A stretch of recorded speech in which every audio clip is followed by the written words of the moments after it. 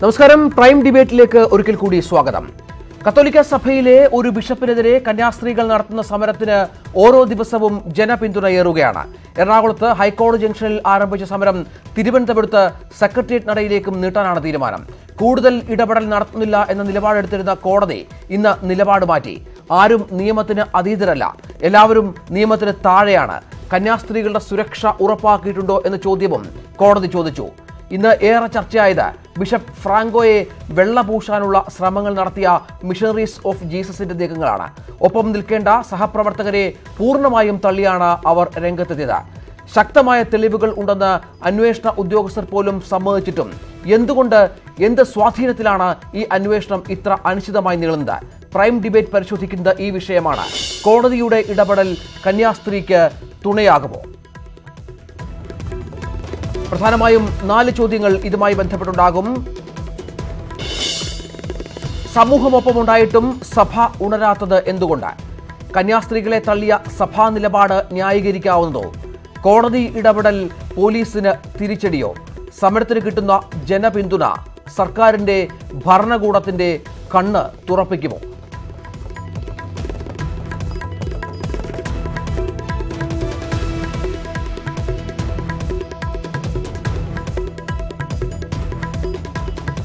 പ്രധാനപ്പെട്ട 4 അതിഥികൾ ചേരുന്നു ചർച്ചയിൽ. കൊച്ചിയിൽ നിന്ന് OM ശാലീന BJPയുടെ പ്രതിനിധിയാണ്. Binu Chacko Indian Catholic forum, Indulekha അഭിഭാഷകയാണ്, MN Karassery സാമൂഹ്യ നിരീക്ഷകൻ എന്നിവർ ഈ ചർച്ചകളിൽ പങ്കെടുക്കും, തങ്ങളുടെ അഭിപ്രായങ്ങൾ വ്യക്തമാക്കും. പ്രൈം ഡിബേറ്റ് തുടരുകയാണ്. Shrimati OM ശാലീന, Binu Chacko Indian Catholic forum, Indulekha അഭിഭാഷക, MN കാരശ്ശേരി സാമൂഹ്യ നിരീക്ഷകൻ എന്നിവർ ചർച്ചയിൽ പങ്കെടുക്കുന്നു ഞങ്ങളുടെ വിവിധ കേന്ദ്രങ്ങളിൽ നിന്ന്. ആദ്യം ശ്രീ ബിനു ചാക്കോ, ഇന്ന് കോടതി നടത്തിയ ശ്രദ്ധേയമായ ഈ നിരീക്ഷണങ്ങളുണ്ട്. ഈ വിഷയം കഴിഞ്ഞ കുറേ നാളുകളായി സമൂഹത്തിൽ വലിയ തോതിൽ ചർച്ചയായി വരികയാണല്ലോ. കോടതി ഇന്ന് പറഞ്ഞത് ആരും നിയമത്തിന് അതീതരല്ല, എല്ലാവരും നിയമത്തിന് താഴെയാണ്. എന്തുകൊണ്ട് നിങ്ങൾ ഇരയുടെ മറ്റ് കന്യാസ്ത്രീകളുടെ സംരക്ഷണം ഉറപ്പുവരുത്തിയിട്ടുണ്ടോ എന്ന ചോദ്യവും കോടതി ഉന്നയിക്കുമ്പോൾ ഇതുവരെ ഉന്നയിച്ചിരുന്ന പല ചോദ്യങ്ങളും ഈ അന്വേഷണവുമായി ബന്ധപ്പെട്ട് എന്തുകൊണ്ട് ഈ അന്വേഷണം ഇത്ര വൈകുന്നു, അല്ലെങ്കിൽ അന്വേഷണത്തിൽ ചില അപാകതകൾ പല മേഖലകളിൽ ഇല്ലേ എന്ന ചോദ്യം, അത് ആ സംശയം കോടതിക്കുമുണ്ട് എന്ന രീതിയിലല്ലേ കാര്യങ്ങൾ പോകുന്നത്?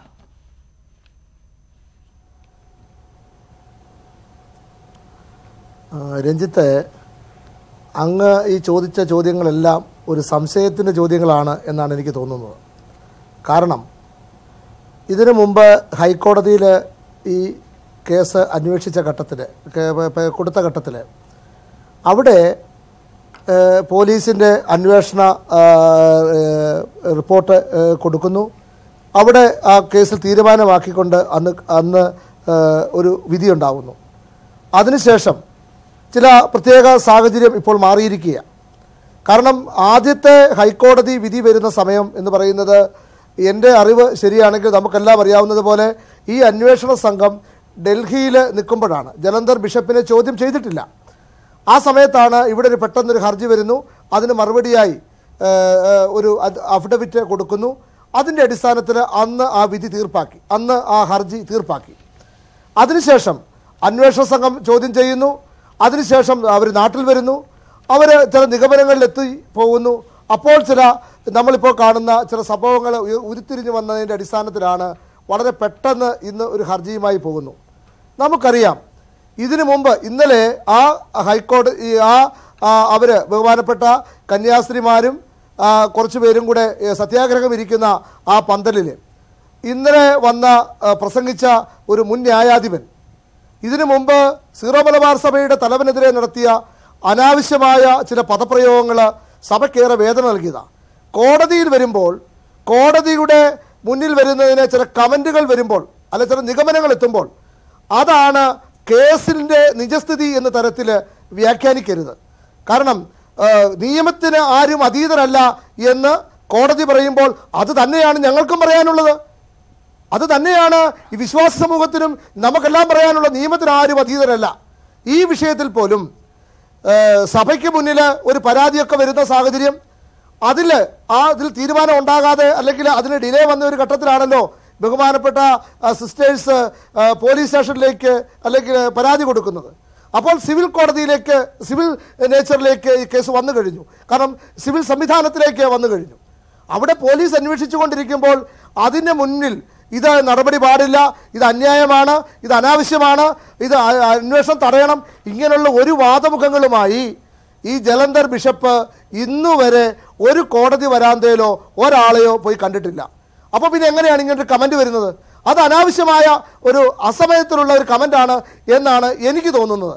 കാരണം എന്നിട്ട് കോടതി എന്താ പറഞ്ഞത്? വ്യാഴാഴ്ച വിശദമായ റിപ്പോർട്ട് പോലീസ് സമർപ്പിക്കണം. അത് വരട്ടെ. അത് ഈ അന്വേഷണത്തിനെതിരെ നടക്കുന്ന വലിയ കമൻ്റാണ് എന്നുള്ള തരത്തിലൊക്കെ എന്തിനാ നമ്മൾ വ്യാഖ്യാനിക്കുന്നത്? അത് അനാവശ്യമായ ഒരു വ്യാഖ്യാനമാണ് എന്നാണ് ഇന്ത്യൻ കാത്തലിക് ഫോറം വിലയിരുത്തുന്നത്. ഒരു അനാവശ്യമായ വ്യാഖ്യാനമാണ്. കാരണം അനാവശ്യമായ ഒരു കമൻറ്റിന് വലിയ വില കൊടുക്കേണ്ടി വന്ന നാടായത്. ഒരു സമൂഹമുണ്ട് ഇവിടെ, ഒരു അനാവശ്യമായ കമൻറ്റ്, ആ കമൻറ്റിന് വില കൊടുക്കേണ്ടി വന്നപ്പോഴാണ് അതിനെ ചുറ്റിപ്പറ്റി നമ്മൾ എന്തെല്ലാം കണ്ടു. അവസാനം അതിൻ്റെ അവസ്ഥ എന്തായിരുന്നു? അതുകൊണ്ട് ഇത്തരത്തിലുള്ള ചില കമൻറ്റുകളെ, കോടതിയിലുണ്ടാവുന്ന ചില കമൻറ്റുകളെ അന്വേഷണത്തിനെതിരാണെന്നും പ്രഥമദൃഷ്ട്യാ തെളിവുണ്ടെന്നും അങ്ങനെയൊക്കെയുള്ള രീതിയിൽ നമ്മൾ വ്യാഖ്യാനിക്കുന്നതിനോട് എനിക്ക് യോജിപ്പിച്ചു. തുടരുക. ശ്രീമതി ഇന്ദുലേഖ ഒരു അഭിഭാഷക കൂടിയാണല്ലോ. ഈ കോടതിയുടെ ഇന്നത്തെ പരാമർശം, ഇതുമായി ബന്ധപ്പെട്ട് നിങ്ങളടക്കം നടത്തുന്ന, കന്യാസ്ത്രീകളെ അടക്കം അണിനിരത്തി നടത്തുന്ന ഒരു സമരം, അതുമായി ബന്ധപ്പെട്ട് ഒരു ഹർജി പരിഗണിക്കുമ്പോൾ ഈ കേസിൽ കോടതി നടത്തിയ ഒരു പരാമർശം അത് ഈ ഘട്ടത്തിൽ ഏറെ പ്രസക്തമല്ലേ? പ്രത്യേകിച്ചും ഈ കന്യാസ്ത്രീകളുടെ അടക്കം സുരക്ഷ സംബന്ധിച്ച് അവർ തന്നെ ആശങ്ക പ്രകടിപ്പിച്ചിരുന്നു. തങ്ങൾ രാവിലെ മഠത്തിൽ നിന്നാണ് ഇറങ്ങുന്നത്, തിരിച്ച് മഠത്തിലേക്കാണ് പോകേണ്ടത്, അവിടെ ബിഷപ്പിനെ ഒത്താശ ചെയ്യുന്ന പല ആളുകളുമുണ്ട്, തങ്ങളുടെ ജീവന് പോലും ഭീഷണി ഉണ്ടെന്നുള്ള രീതിയിലുള്ള നിലപാട് അവരുടെ ഭാഗത്തുനിന്ന് ഉണ്ടാവുമ്പോൾ കോടതി ഇത്തരം പരാമർശങ്ങൾ, നിരീക്ഷണങ്ങൾ നടത്തുന്നത് അത് ഈ ഘട്ടത്തിൽ, കേസിന്റെ ഈ ഘട്ടത്തിൽ ഏറെ പ്രസക്തമായ കാര്യമല്ലേ?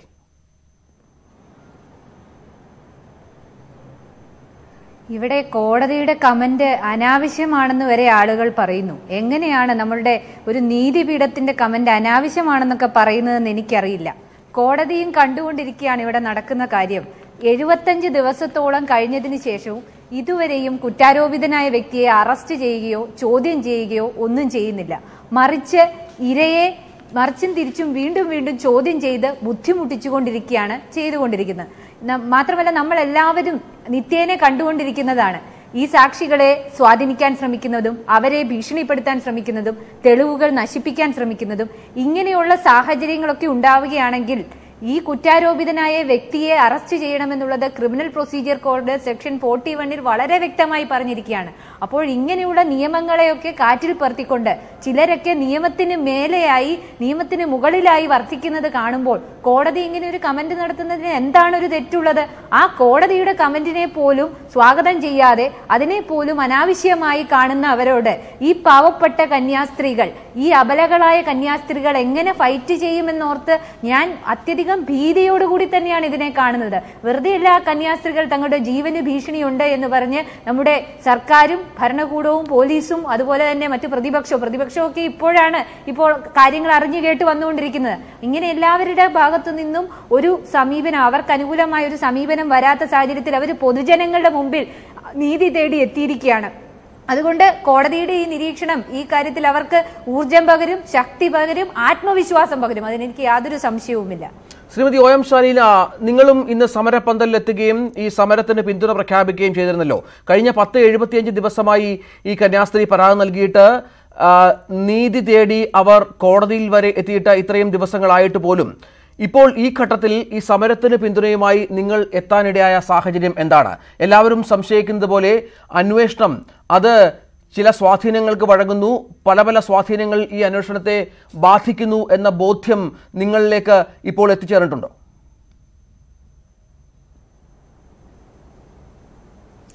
നോക്കൂ, ഞാൻ ഇതിനു മുൻപും ഈ ഒരു സമരത്തിന് അല്ലെങ്കിൽ ഈ ഒരു വിഷയത്തിൽ പീഡിതയായിട്ടുള്ള സിസ്റ്റർക്ക് അനുകൂലമായിട്ട് തന്നെ നിലപാടെടുത്ത ഒരാളാണ്. ഈ ഒരു വിഷയത്തിൽ ഇന്ന് സമരപന്തലിൽ എത്തി എന്ന് പറയുന്നതിന് പ്രത്യേകിച്ച് ഇന്ന് മാത്രമേ എത്തിയുള്ളൂ, അല്ലെങ്കിൽ അറസ്റ്റ് ചെയ്യാൻ പോകുന്നോ, അല്ലെങ്കിൽ ഇതിൽ പെട്ടെന്ന് നിയമ നടപടികളിലേക്ക് കടക്കും അതുകൊണ്ട് പോയി സന്ദർശിച്ചു എന്നുള്ള വ്യാഖ്യാനങ്ങളൊന്നും ആവശ്യമില്ല. ഈ ഒരു വിഷയത്തിൽ നേരത്തെ തന്നെ ഞാനും അതുപോലെ തന്നെ മഹിളാ മോർച്ചയും ഇതിൽ നിലപാട് വളരെ വ്യക്തമാക്കിയിട്ടുള്ളതാണ്.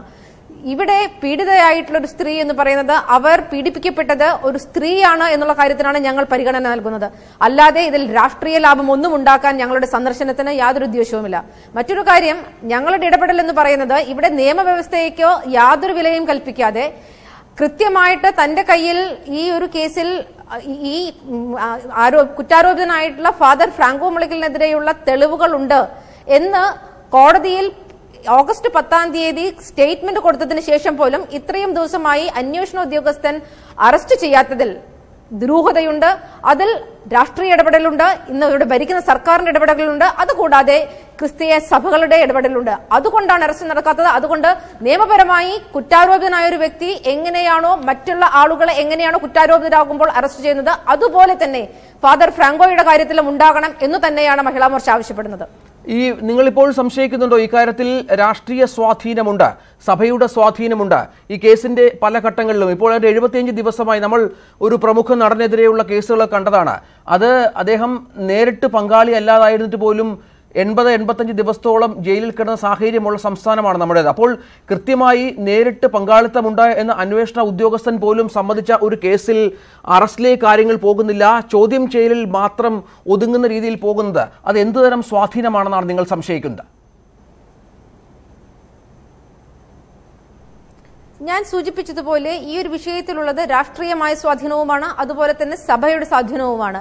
ഈ രണ്ട് വിഷയങ്ങളുള്ളത് കൊണ്ടാണ് ഇവിടെ അറസ്റ്റ് നടക്കാത്തത്. നമുക്കറിയാമല്ലോ, കേരളത്തിൽ എന്ന് മാത്രമല്ല ഇന്ത്യയിലൊട്ടാകെ ഉള്ള നിയമം എന്ന് പറയുന്നത് ഇന്ത്യൻ ശിക്ഷാ നിയമവും ക്രിമിനൽ പ്രൊസീജിയർ കോഡുമാണ്.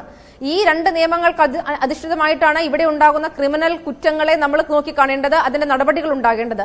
ആ നടപടികൾ പ്രകാരം 28 തീയതി കഴിഞ്ഞ മാസം 28 ജൂൺ മാസം 28 ഈ ഒരു കേസിൽ പോലീസിൽ പരാതിപ്പെട്ടതിനു ശേഷം 5 തീയതി സിസ്റ്ററുടെ മൊഴി എടുത്തിട്ടുണ്ട് ചങ്ങനാശ്ശേരി മജിസ്ട്രേറ്റ്.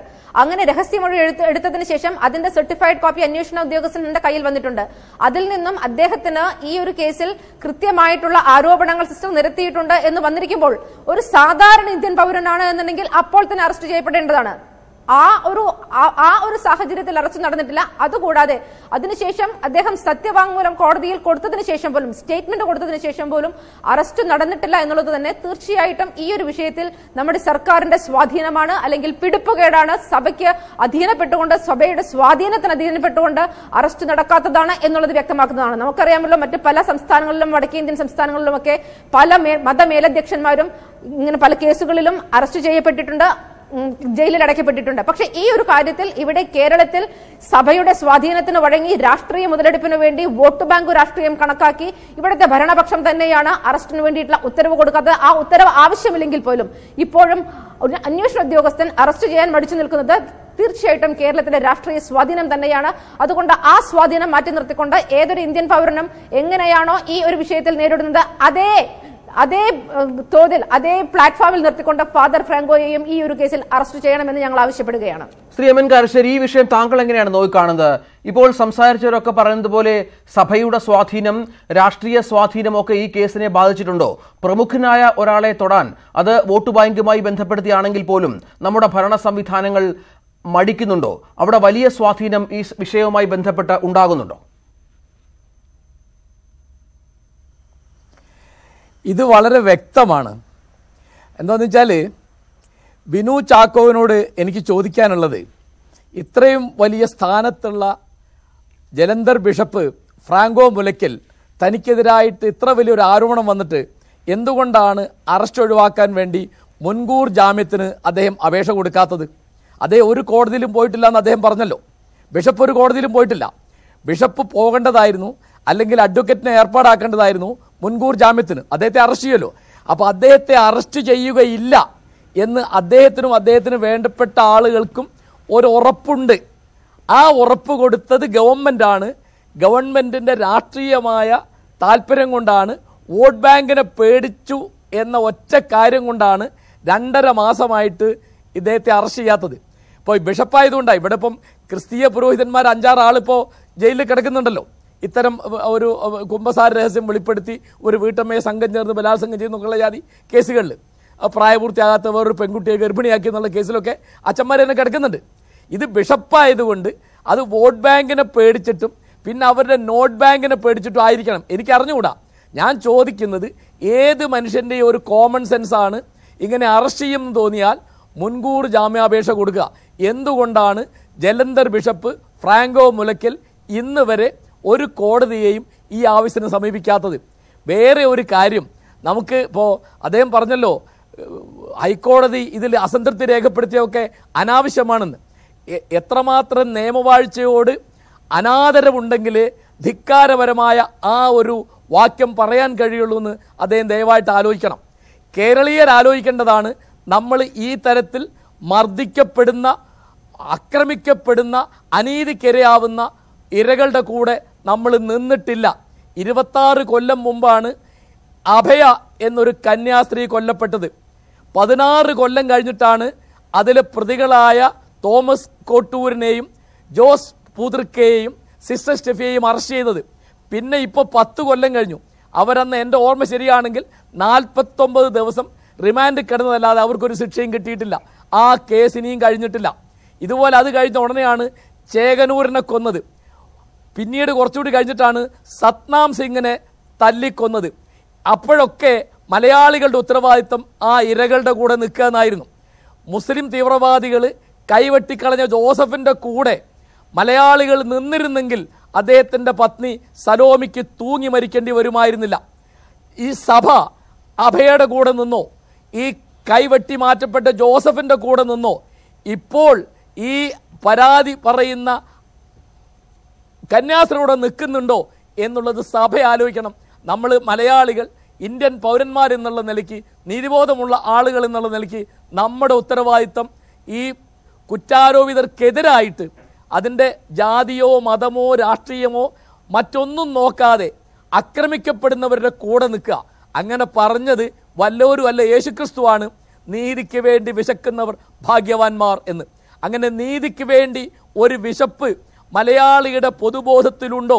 നമ്മുടെ സാമാന്യബോധം, നമ്മുടെ നീതിബോധം, നമ്മുടെ രാഷ്ട്രീയം അതാണോ? കൃത്യമായിട്ട് മുഖ്യമന്ത്രി മറുപടി പറയേണ്ട ഒരു കാര്യമാണ്. ഇതുപോലെ ഒരു സന്ദർഭത്തിൽ തിരുവനന്തപുരത്ത് ഒരു പെൺകുട്ടി ഒരു സന്യാസിയുടെ അവയവം മുറിച്ചു മാറ്റിയപ്പോൾ അതിനെ അനുമോദിച്ച ആളാണ് മുഖ്യമന്ത്രി. അദ്ദേഹമാണ് ഇന്ന് പോലീസ് വകുപ്പ് കൂടി കൈകാര്യം ചെയ്യുന്നത്. അദ്ദേഹം സ്ഥലത്തില്ലെങ്കിൽ, അദ്ദേഹം സ്ഥലത്തുണ്ടായിരുന്നല്ലോ. ഇപ്പോൾ അദ്ദേഹത്തിന് അവിടുന്ന് കാര്യങ്ങൾ നിയന്ത്രിക്കാൻ പറ്റുന്നുണ്ടല്ലോ. ഈ അറസ്റ്റ് 2.5 മാസം വൈകി എന്നതിൻ്റെ നാണക്കേട് ഗവൺമെന്റ്, പോലീസ് വകുപ്പ്, ആഭ്യന്തര വകുപ്പ്, അതാണ് ശ്രീ ബിനു ചാക്കോ. ഇത്തരത്തിൽ ഒരു കന്യാസ്ത്രീ, അവർ നമുക്കറിയാം സമൂഹവുമായി വലിയ ബന്ധമൊന്നുമില്ലാതെ അവരുടെ പ്രത്യേക ചിട്ടവട്ടങ്ങളിൽ ജീവിക്കുന്ന ആളുകളാണ്. അവർ ഇത്തരത്തിൽ ഒരു പരാതിയുമായി ഇരയാക്കപ്പെട്ടു എന്ന രീതിയിലുള്ള പരാതിയുമായി മുന്നോട്ട് വരുമ്പോൾ അതിനെ പൂർണ്ണമായും തള്ളുന്ന ഒരു നിലപാടിലേക്ക് സഭ എത്തുന്നത് എന്തുകൊണ്ടാണ്? കുറഞ്ഞ പക്ഷം അവരുടെ പരാതി കേൾക്കുക, അവരെ ഒന്ന് കേട്ട് കാര്യങ്ങൾ തിരക്കുക, അവർക്ക് ആശ്വാസവാക്കുകൾ നൽകുക എന്നതിനപ്പുറം ഇന്ന് മിഷണറീസ് ഓഫ് ജീസസിന്റെ പ്രസ്താവന പുറത്തു വന്നത് പൂർണ്ണമായി ബിഷപ്പിനെ വെള്ളപൂശിക്കൊണ്ടാണ്. ഈ കന്യാസ്ത്രീകളെ തള്ളിക്കളയുന്നു, അവർക്കൊപ്പം നിൽക്കേണ്ട ഒരു സംഘടന കൂടിയാണ് ഇത് എന്നുകൂടി മനസ്സിലാക്കണം. എന്തുകൊണ്ടാണ് എന്തെങ്കിലും ഒരു പിന്തുണ ഈ കന്യാസ്ത്രീകൾക്ക് ഈ സഭയുടെ ഭാഗത്ത് നിന്ന് ഉണ്ടാകാത്തത്? ഇല്ല, ആലോചിച്ച് നോക്കൂ. കേരളത്തിൽ സന്യാസിനി സമൂഹത്തിന്റെ അകത്തു പോലും അവരുടെ മാനത്തിനോ ശ്രീ ബിനു ചാക്കോ മറുപടി പറയട്ടെ. കാരശ്ശേരി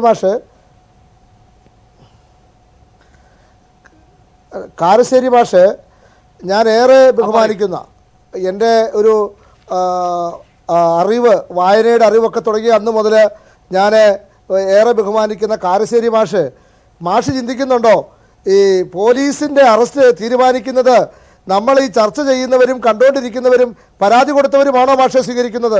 പോലീസ് പ്രതിയെ അറസ്റ്റ് ചെയ്യണമെങ്കിൽ പോലീസ് അന്വേഷിച്ച് കണ്ടെത്തിയല്ലേ അറസ്റ്റ് ചെയ്യേണ്ടത്. ഇവിടെ ആരും അറസ്റ്റിനെയോ അല്ലെ അറസ്റ്റ് ഉണ്ടാകുന്ന സാഹചര്യത്തെയോ തടയുന്നില്ല എന്ന് മലയാളിയുടെ പൊതുബോധം മനസ്സിലാക്കുക. ഇതുവരെ സഭ അല്ലെ അതോ ഫ്രാങ്കോ മുളയ്ക്കനോ ഇതുവരെ അറസ്റ്റിനെ തടയാനോ പ്രതിരോധിക്കാനോ ശ്രമിച്ചിട്ടില്ല. പോലീസ് അന്വേഷിക്കുന്നു വരികയില്ല എന്ന് എന്തുറപ്പാണ് കിട്ടിയത്? അല്ല, മുൻകൂർ ജാമ്യത്തിന് പോകാത്ത എന്തുകൊണ്ടാണ് മാഷെ? എന്തുകൊണ്ടാണ്? ആരുടെ ഉറപ്പൊന്നും മേടിച്ചിട്ടൊന്നും അല്ലല്ലോ മാഷെ, ആരുടെ ഉറപ്പൊന്നും മേടിച്ചിട്ടാണല്ലോ. സാധാരണ അങ്ങനെയാണ് ഈ രാജ്യത്ത് നടക്കുന്നത്, അല്ലല്ലോ. പോലീസ് കോടതിയെ സമീപിക്കേണ്ട സമയത്ത് പോലീസ് കോടതിയെ സമീപിക്കും, ജാമ്യം വേണമെങ്കിൽ അത് നേടും. അതിന് മുൻകൂർ ജാമ്യത്തിന് ശ്രമിക്കേണ്ട സാഹചര്യമൊന്നുമില്ല. പരാതിയുടെ അടിസ്ഥാനത്തിൽ മൊഴിയെടുത്തിട്ടേ ഉള്ളൂ. പോലീസ് ഒരു തീരുമാനത്തിലെത്തട്ടെ, ആ സമയത്ത് അതിനെപ്പറ്റി തീരുമാനിക്കും കുറ്റാരോപിതനായ വ്യക്തി. അതവിടെ നിൽക്കട്ടെ. രണ്ടാമത് എനിക്ക് പറയാനുള്ളത്, ഈ മലയാളിയുടെ പൊതുബോധത്തെ എല്ലാം കൂടെ നമ്മൾ ഒരു കൂട്ടുകൃഷി പോലെ കൊണ്ടുവരാതെ, കാരണം രഞ്ജിത്ത് ചോദിച്ച ചോദ്യങ്ങളൊക്കെ നമ്മൾക്ക് ഒത്തിരിയേറെ കത്തോലിക്ക സഭയുടെ പൊതുധാരയെ ബാധിക്കുന്ന ഒട്ടേറെ സംഭവങ്ങളാണ് ഒരു ഫ്രാങ്കോ മുളയ്ക്കിനെതിരെയുള്ള ആരോപണത്തെ മുന്നിൽ നിർത്തിക്കൊണ്ട് ഇന്ന് സഭയുടെ മുന്നിലുള്ളത്. നമുക്കറിയാം, ഈ എറണാകുളത്ത് ആ ബ്രോഡ്വേയിൽ ഇന്ന് 1-2 പേര് അവിടെ നിരാഹാര കിടപ്പുണ്ട്. 2-3 ദിവസമായി 2 പ്രാവശ്യം കന്യാസ്ത്രീകൾ വന്നുപോയി. അവിടെ ആരോ പറയുന്നത് കേട്ടു, കന്യാസ്ത്രീകൾക്ക് സുരക്ഷിതത്വ ബോധമില്ലെന്ന്.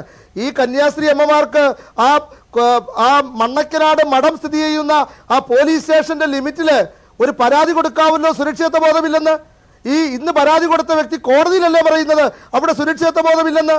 ഈ കന്യാസ്ത്രീ അമ്മമാര് ഈ മഠത്തിൽ നിന്നല്ലേ ഈ സമരപ്പന്തലിലേക്ക് വന്നത്? പിന്നെ നിങ്ങൾ ചോദിച്ചു എല്ലാവരും കൈവിട്ടുവെന്ന്. രഞ്ജിത്തിന് എങ്ങനെ പറയാൻ പറ്റും? ഇത്തരത്തിലുള്ള ബാലിശമായ വാദഗതികൾ എന്തുകൊണ്ടാണ് ഉന്നയിക്കുന്നത്? കന്യാസ്ത്രീകളെ സംബന്ധിച്ച് നമുക്കറിയാവുന്ന പ്രധാനപ്പെട്ട കാര്യങ്ങളിലൊന്ന്, അവർ പൊതുസമൂഹവുമായി വലിയ ബന്ധമൊന്നുമില്ലാതെ അവരുടെ ചിട്ടവട്ടങ്ങളിൽ ഈശ്വര വിചാരത്തോടെ ജീവിക്കുന്ന സ്ത്രീകൾ. നിങ്ങളൊക്കെ കഴിഞ്ഞ ദിവസങ്ങളിലൊക്കെ ചർച്ചകളിൽ പറഞ്ഞതുപോലെ അവർ എന്തൊക്കെയോ സ്വാധീനത്തിന് വഴങ്ങിയെന്ന് പറയുമ്പോൾ അവർക്ക് വോട്ട് ബാങ്ക് ഇല്ല, അവർക്ക് രാഷ്ട്രീയമില്ല, അവർക്ക് മറ്റു കാര്യങ്ങളൊന്നുമില്ല. അപ്പോൾ അവർ ആരുടെ സ്വാധീനത്തിന് വഴങ്ങി? അവരൊരു പോലീസ് സ്റ്റേഷനിൽ പരാതിയുമായി കേസുമായി മുന്നോട്ട് പോകാന്നൊക്കെ പറഞ്ഞാൽ അവരുടെ ഗതികേട് കൊണ്ട് പോകുന്നതാണ്. ഈ സമര രംഗത്ത് അവർ വന്നത് പോലും അത്രയ്ക്ക് ഗതികെട്ട കാര്യങ്ങൾ. അവർ നീതി പ്രതീക്ഷിച്ചിരുന്നു ഭരണകൂടത്തിൽ നിന്ന്, അവർ നീതി പ്രതീക്ഷിച്ചിരുന്നു പോലീസിൽ നിന്ന്, അറസ്റ്റ് ഉണ്ടാകും. തങ്ങളുടെ കൂടെയുള്ള ഒരു കന്യാസ്ത്രീയെ ഇത്തരത്തിലുള്ള പീഡനം ഉണ്ടാകുമ്പോൾ വരും ദിവസങ്ങൾ തങ്ങൾക്കും സമാനമായ അനുഭവം ഉണ്ടാകും. ഈ പരാതിയുമായി കന്യാസ്ത്രീ മുന്നോട്ട് പോയപ്പോഴെങ്കിലും നടപടികൾ ഉണ്ടാകുമെന്ന് അവർ പ്രതീക്ഷിച്ചിരുന്നു. നീണ്ട 75 ദിവസങ്ങൾ കാത്തുനിന്നു. അതിനുശേഷമാണ് അവർ ഇത്തരം സമരരംഗത്ത് ഇറങ്ങിയത്. അതൊന്നും നിങ്ങൾ മറന്നുകൊണ്ട് സംസാരിക്കരുത്. അല്ലല്ല രഞ്ജിത്ത്, ഞാനത് അതിലേക്കാണ് വരുന്നത്. ഈ സിസ്റ്റർ അവരുടെ സന്യാസമൂഹത്തിന് പരാതി കൊടുത്തിട്ട് ഞങ്ങൾ ഇതിനു മുമ്പുള്ള അവരിറക്കിയ വാർത്താക്കുറിപ്പുകളൊക്കെ രഞ്ജിത്തൊന്ന് എടുത്തു വെച്ച നിങ്ങളുടെ കയ്യിലുണ്ടല്ലോ. അവർ പല ഘട്ടങ്ങളിൽ അന്വേഷണത്തോടെ സിസ്റ്റർ സഹകരിക്കാതിരുന്നൊരു സാഹചര്യമുണ്ട്. ഓരോരുത്തരും പരാതി കൊടുക്കുകയും ആ പരാതിയിൽ പറയുന്ന കാര്യങ്ങൾ ഉടനടി തീരുമാനം ഉണ്ടാകണം എന്നൊക്കെ വന്നപ്പോഴാണല്ലോ അവർ പോലീസ് സ്റ്റേഷനിലേക്ക് പോയത്. തീരുമാനമുണ്ടായ പല സംഭവങ്ങളും ഇപ്പോൾ സാധാരണക്കാരനായിരുന്നുവെങ്കിൽ എന്താണ് സംഭവിക്കുക? ഒരു സാധാരണക്കാരനായിരുന്നുവെങ്കിൽ പ്രഥമ ദൃഷ്ട്യാ തന്നെ അപ്പോൾ തന്നെ അറസ്റ്റ് ചെയ്യാനുള്ള വകുപ്പുകൾ അന്വേഷണ ഉദ്യോഗസ്ഥരടക്കം സത്യവാങ്മൂലത്തിന്റെ 13-ാം ഖണ്ഡികയിൽ കൃത്യമായി പറഞ്ഞിട്ടുണ്ട്. കോടതിയിൽ സത്യവാങ്മൂലത്തിൽ കൃത്യമായി പറഞ്ഞിട്ടുണ്ട്. ഈ പീഡനവുമായി ബന്ധപ്പെട്ട കാര്യങ്ങൾ തെളിയിക്കാനുള്ള കാര്യങ്ങൾ തന്റെ കൈവശമുണ്ടെന്ന് ഡിവൈഎസ്പി സത്യവാങ്മൂലത്തിൽ നൽകിയ മൊഴിയിൽ പോലുമുണ്ട്. ഇത്തരം കാര്യങ്ങൾ ഉണ്ടായിട്ട് പോലുമാണ്. ഏതായാലും അതിലേക്കൊക്കെ വരാം. ശ്രീമതി, ഇതുമായി ബന്ധപ്പെട്ട അഭിഭാഷക കൂടിയായ OM ശാലീന, ഇവർ പറയുന്ന രീതിയിലുള്ള കാര്യങ്ങൾ ഇത്ര ബാലിശമായാണ് ഇവർ കാര്യങ്ങൾ അവതരിപ്പിക്കുന്നത്. ഈ കന്യാസ്ത്രീക്ക് എന്തെങ്കിലും ഒരു പിന്തുണ കൊടുക്കേണ്ട സഭയുടെ നിലപാടും ഈ ഘട്ടത്തിൽ പ്രസക്തമല്ലേ? ഒരു തരത്തിലും അവരെ പിന്തുണയ്ക്കാതെ, അവർക്ക് ആശ്വാസ വാക്കുകൾ നൽകാതെ പൂർണ്ണമായും ബിഷപ്പിനെ വെള്ളപൂശുന്ന ശ്രമം, അതിനെ എങ്ങനെ കാണുന്നു? അല്ല, അങ്ങനെ പറയരുത് രഞ്ജിത്ത്. കാരണം ഇവിടെ ബിഷപ്പിന്റെ സ്വാധീനം, ബിഷപ്പിന്റെ പൊസിഷന്റെ സ്വാധീനം എത്രമാത്രമാണ് എന്നുള്ളത് നമുക്ക് മനസ്സിലാക്കി തരുന്നതാണ് ഓരോ നീക്കങ്ങളും. ഇവിടെ കന്യാസ്ത്രീകളായിട്ട് ഇന്ന് സമരപന്തലിൽ വന്ന ആളുകൾ, അതുപോലെ തന്നെ ഇന്നലെ സമരപന്തലിൽ ഉണ്ടായിരുന്ന കന്യാസ്ത്രീകൾ, ഇവരെല്ലാവരും തിരിച്ച് ഞങ്ങൾക്ക് സഭയിലേക്കാണ് പോകേണ്ടത്, മഠത്തിലേക്കാണ് പോകേണ്ടത്, അതുകൊണ്ട് അവിടെ ഞങ്ങൾക്ക് ഇനി എന്താണ് നേരിടേണ്ടി വരിക എന്നറിയില്ല. കാരണം ഇവിടെ കൃത്യമായിട്ട് സഭ മേലധ്യക്ഷന്മാരുടെ ഭാഗത്തു നിന്നുമുള്ള ഇടപെടലുകൾ, അവർക്ക് ഭീഷണി, ഇതെല്ലാം ഉണ്ട് എന്നുള്ളത് വളരെ വ്യക്തമാണ്. നമുക്കറിയാലോ, ഈ ഒരു കേസിൽ തന്നെ ഇത് ഒതുക്കി തീർക്കാൻ വേണ്ടി, പണം കൊടുത്ത് ഒതുക്കി തീർക്കാൻ വേണ്ടി, സ്വത്ത് കൊടുത്ത് ഒതുക്കി തീർക്കാൻ വേണ്ടി ഉള്ള ശ്രമങ്ങളും അതിന്റെയൊക്കെ വീഡിയോ ക്ലിപ്പുകൾ വരെ പുറത്തു വന്നതാണ്. അപ്പൊ അതുകൊണ്ട് സാധാരണഗതിയിൽ ഒരു ക്രിമിനൽ കേസ് വരുമ്പോൾ ഇത്തരത്തിലുള്ള സ്വാധീനം, സാക്ഷികളെ സ്വാധീനിക്കലും അല്ലെങ്കിൽ കേസ് തേച്ചുമാച്ച് കളയുന്ന ആ സാധ്യതകൾ ഇല്ലാതാക്കാനും ഒക്കെയാണ് ഈ കേസിൽ കുറ്റാരോപിതനായിട്ടുള്ള ആളെ അറസ്റ്റ് ചെയ്യണമെന്ന് പറയുന്നത്. ആ അറസ്റ്റിലേക്ക് ഒന്നും പോകാതെ എല്ലാ നിയമങ്ങളെയും കാറ്റിൽ പറത്തിക്കൊണ്ടാണ് ഇപ്പോഴും ഫാദർ ഫ്രാങ്കോ വളരെ അധികം ഫ്രീ ആയിട്ട് ഇൻഡിപെൻഡന്റ് ആയിട്ട് നടക്കുന്നത്. നേരത്തെ ശ്രീ കാരശ്ശേരി മാഷ് സൂചിപ്പിച്ചതുപോലെ അറസ്റ്റ് ചെയ്യുമെന്ന് ഭയം പോലുമില്ല, എന്നാലല്ലേ ആന്റിസിപ്പേറ്ററി ബെയിൽ കൊടുക്കണ്ടുള്ളൂ എന്നുള്ളൊരു കാര്യം. അതുപോലെ തന്നെ അറസ്റ്റ് ചെയ്യാൻ വേണ്ടിയിട്ട് അല്ലെങ്കിൽ അറസ്റ്റിന്റെ ഭയന്ന് ആന്റിസിപ്പേറ്ററി ബെയിൽ ചോദിച്ചാൽ അപ്പോൾ കോടതി നിങ്ങൾ അന്വേഷണ ഉദ്യോഗസ്ഥർ മുന്നിൽ ഹാജരാകും എന്ന് പറഞ്ഞാൽ അത് ബുദ്ധിമുട്ടാവും. നിയമോപദേശം വേണ്ട വിധം ഫാദറിന് കിട്ടുന്നുണ്ട് എന്നുള്ളത് വളരെ വ്യക്തമാണ്. അതുകൂടാതെ സഭ മേലധ്യക്ഷന്മാർ ഈ പാവം കന്യാസ്ത്രീകൾക്ക് മേലിൽ നടത്തുന്ന സമ്മർദ്ദം, ഇന്ന് തന്നെ ഇവരുടെ ഫാദറിന് വെള്ളപൂശിക്കൊണ്ട് ഇറക്കിയിട്ടുള്ള ആ ലേഖനത്തിൽ അതിൽ പറയുന്നത് ഫാദറിനോടൊപ്പം ചില പൊതുപരിപാടികളിൽ സിസ്റ്റർ പങ്കെടുത്തിട്ടുണ്ട് എന്നുള്ളതാണ്. അതൊക്കെ എങ്ങനെ സിസ്റ്ററിന്റെ ഈ ഫാദറിന്റെ ഈ ക്രിയകളെ സിസ്റ്റർ ന്യായീകരിക്കുന്നു എന്ന് പറയാൻ സാധിക്കും? അതെല്ലാം വളരെയധികം തെറ്റിദ്ധാരണാജനകമല്ലേ? അപ്പൊ അതുകൊണ്ട് ഈ ഒരു വിഷയത്തിൽ തീർച്ചയായിട്ടും സിസ്റ്റർ പറഞ്ഞതുപോലെ അല്ലെങ്കിൽ ഇതിൽ പങ്കെടുത്തിട്ടുള്ള സിസ്റ്റർമാർ പറഞ്ഞതുപോലെ അവർക്ക് ജീവന ഭീഷണിയുണ്ട് എന്നുള്ളത് വളരെ വ്യക്തമാണ്. കാരണം ഈ ഒരു ഫാദറിന്റെ അധികാര ദുർവിനിയോഗം തന്നെയാണ് ഈ ഇത്തരത്തിലുള്ള പീഡനത്തിനും ഇരയായത്. അതുപോലെ തന്നെ ആ കേസിൽ അദ്ദേഹത്തിനുള്ള സ്വാധീനം തന്നെയാണ്, അല്ലെങ്കിൽ ഈ ഒരു വിഷയത്തിൽ അദ്ദേഹത്തിന് സഭയ്ക്ക് മുകളിലുള്ള രാഷ്ട്രീയത്തിന് മുകളിലുള്ള സ്വാധീനം തന്നെയാണ് ഈ ഒരു കാര്യത്തിൽ ഇപ്പോഴും ഫാദറിന്റെ അറസ്റ്റ് നടന്നിട്ടില്ല എന്നുള്ള സൂചിപ്പിക്കുന്നത്. അപ്പൊ അതുകൊണ്ട് ഈ ഒരു വിഷയത്തിൽ എല്ലാവരും തന്നെ ഇന്ന് പൊതുസമൂഹം ഓരോരുത്തരായി ഇന്നലെ ജസ്റ്റിസ് കമാൽ പാഷ സമരസപന്തലിൽ എത്തിയിരുന്നു. അങ്ങനെ പല ജീവിതത്തിന്റെ വിവിധ കോണുകളുള്ള ആളുകൾ എല്ലാവരും തന്നെ അറസ്റ്റ് രേഖപ്പെടുത്തുന്ന നിയമത്തിന്റെ വഴിക്ക് പോകണമെന്നേ ആവശ്യപ്പെടുന്നുള്ളൂ. അതിനുപോലും തയ്യാറാവാതെ നിയമവ്യവസ്ഥ മുഴുവൻ കാറ്റിൽ പറത്തിക്കൊണ്ടാണ് ഇന്നിവിടെ കാര്യങ്ങൾ നടക്കുന്നത്. ഇപ്പോൾ മുഖ്യമന്ത്രി വിദേശത്ത് പോയിരിക്കുന്നു, അദ്ദേഹത്തിന്റെ ചുമതലകൾ ആർക്കും തന്നെ ഏൽപ്പിച്ചിട്ടില്ല. ഇപ്പൊ കാഞ്ഞിരപ്പള്ളി ബിഷപ്പും വിദേശത്തുണ്ട്, അമേരിക്കയിലുണ്ട് എന്ന് തന്നെയാണ് നമുക്ക് വിവരം കിട്ടുന്നത്. അപ്പൊ എന്തുകൊണ്ടാണ്, ഞാൻ ആരോപണമൊന്നും ഉന്നയിക്കുന്നില്ല, പക്ഷെ എന്തുകൊണ്ടാണ് അത്തരത്തിലൊരു സ്വാധീനമുള്ള ഒരു വ്യക്തി ഈ ഒരു വിഷയത്തിൽ മുഖ്യമന്ത്രി അമേരിക്കയിലുള്ളപ്പോൾ അദ്ദേഹവും അമേരിക്കയിലുള്ളത് എന്നുള്ളതും സംശയാസ്പദം തന്നെയാണ്. അപ്പം സഭയ്ക്ക് ഈ ഒരു വിഷയത്തിൽ രാഷ്ട്രീയ സ്വാധീനം, ഭരണകൂടത്തിന് മുകളിൽ നടത്തിയിട്ടുള്ള സ്വാധീനം അത് വളരെ വലുതാണ്. അതുകൊണ്ട് തന്നെയാണ് അറസ്റ്റ് നടക്കാത്തത്. അറസ്റ്റ് നടത്താൻ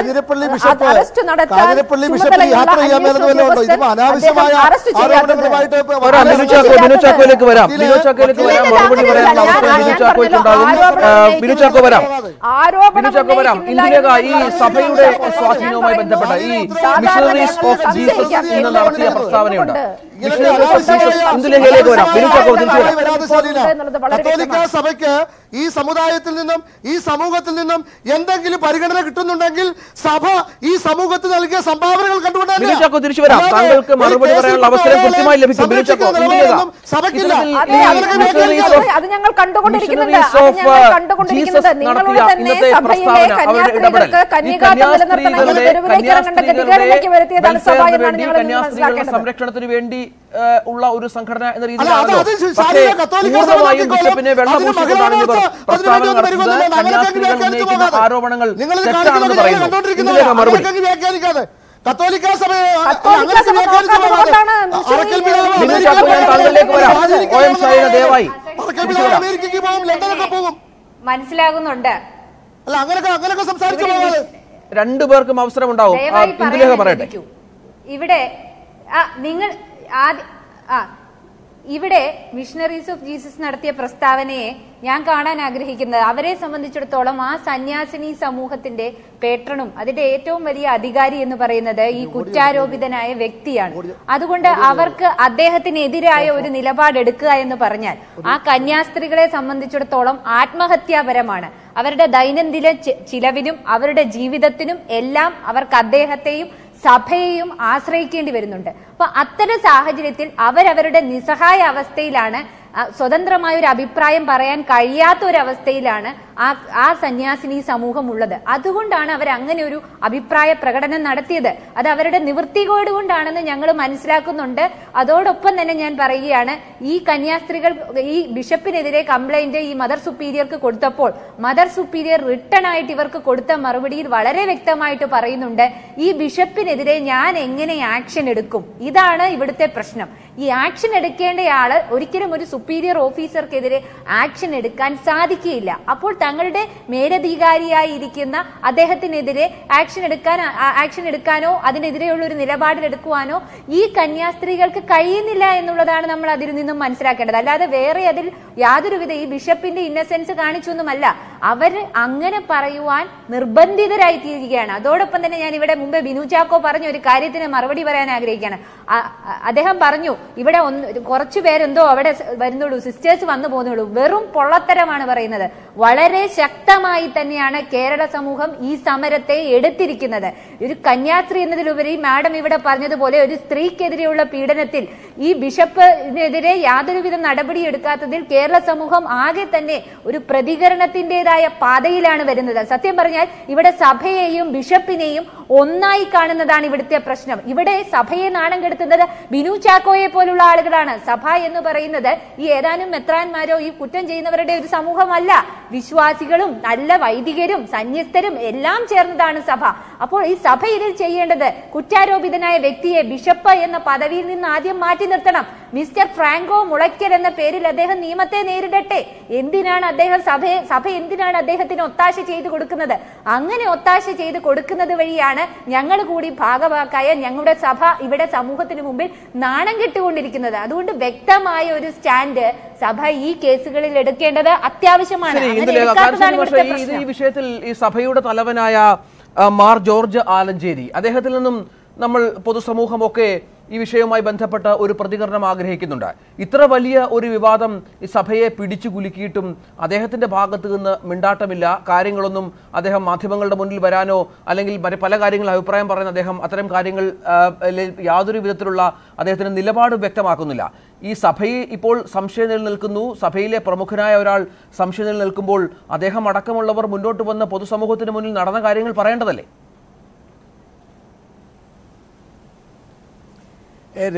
രഞ്ജിത്ത്, ഒരു തെരുത്തുണ്ട്. ഈ ബിഷപ്പ് മാർ ആലഞ്ചേരിയുടെ അധികാരപരിധിയിൽപ്പെട്ടയാളല്ല.